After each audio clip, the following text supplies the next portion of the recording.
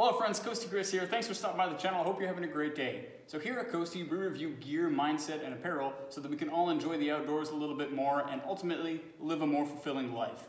So about a month ago, I did an unboxing for my solar charger, and I've been using it for about a month, and I wanted to do a quick review on some of the things that I really like about it. So the first thing is that it's really it's a slick piece.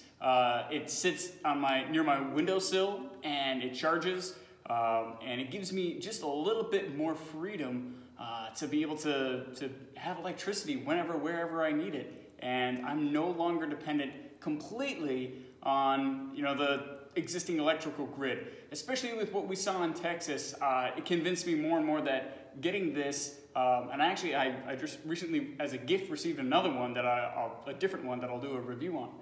But having a solar charger, a personal solar charger, gives me that feeling of independence from the solar grid.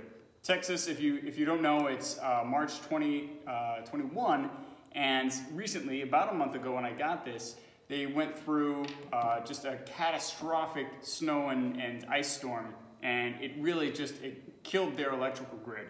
And so for that reason, I encourage everybody to get at least some sort of personal way to generate electricity. I love that it has on the back, I can just place my phone on there, press the power button, and it starts charging wirelessly.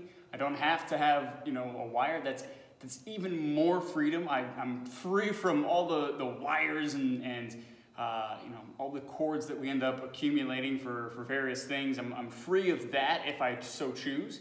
I love how I can charge this from the wall if I want to as well. I don't have to have sun, and also I don't have to have direct sunlight. I can keep this in the middle of my room, and it will pick up the ambient light. It'll charge in about a day if you just put it where you can get ambient light. But if you put it on a windowsill in direct sunlight, it'll charge fully in about an hour or so, and be able to charge your phone from that charge. It'll charge your phone about twice or more just from that charge that it gets. But most of the time, so it's March here in Wisconsin, and you don't have to have a sunny day. It'll charge fine on a cloudy day, which is what I love about this. I've tried it a few times, hooking it on my backpack on my hikes, and it charges as I walk. It's great. It's not too heavy. It's very robust, this particular model. And I really love that feeling of independence it gives me. So here I have it at 75% charged. When it's charging, the green light comes on up there to let you know that it's charging through solar power.